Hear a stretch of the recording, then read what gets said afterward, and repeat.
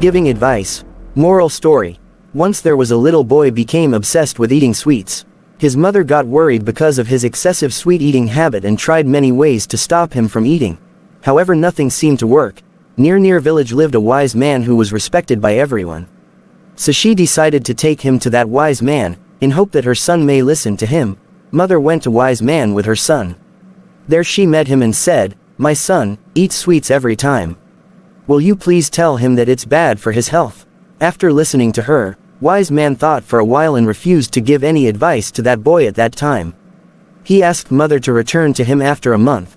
She wondered why he asked them to return after a month. Why not tell boy to stop eating sugar at that time, yet she left. Later, she returned to wise man, and this time wise man took boy for a walk and after a while returned. He looked at boy and said, "Boy, you should stop eating sugar because it's not good for health." Boy nodded and promised that he will no eat sugar anymore.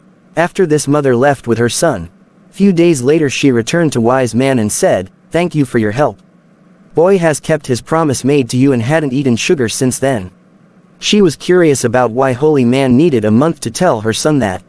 So she asked holy man, "When I first came to you, why didn't you told my son to stop eating sugar right then? Why did you ask me to return after a month?" Wise man smiled and replied, "At that time, I used to eat sugar myself and I didn't had right to tell your kid stop eating sugar. But now I don't eat sugar anymore.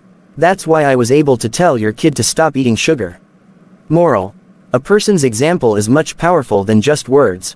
When we ask a person to do something, we must do it ourselves too. Always make sure that your actions matches your words.